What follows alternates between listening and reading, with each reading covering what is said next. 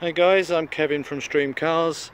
Welcome to my digital forecourt, and today's offering this beautiful Aston Martin DB9. The car is an 0554 plate. It's done high mileage, it's done 91,200 miles, but you really wouldn't know to look at it. It is absolutely out of the box. Of course, come around with a magnifying glass, you'll find marks on it, but given the age and the mileage, I don't think you'd really fault it. It's got the upgraded alloys, 10-spoke 19-inch alloys, all shod with beautiful Bridgestone Potenza tyres.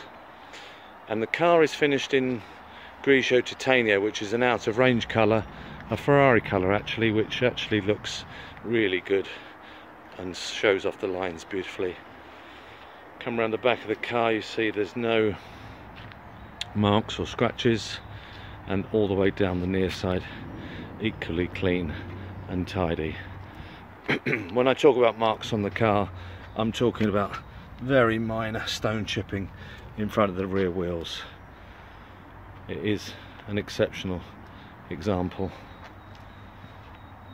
Let's come round the near side and bring you back down to the offside corner, and now to the inside of the car.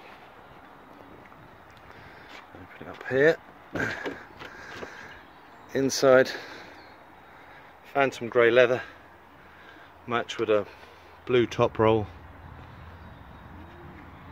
Car has quite a high specification with cruise control, multifunction wheel, electric seats with lumbar and heated function, sport and ASR button. You'll see an Alpine DAB device there, which the previous owner fitted, so the car has Bluetooth and DAB radio, and the car has this interesting carbon fibre look ski slope which is covered over the previous pine effect, I think U colour, that was fitted to the car originally. So the leather is all beautiful on the inside, again only very minor wear which could be attended to by a trimmer with a little bit of conolizing.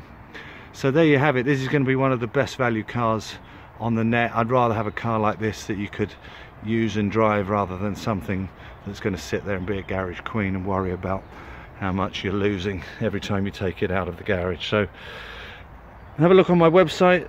There'll be a lot of photographs on there, full description, www.streamcars.co.uk. I look forward to seeing you.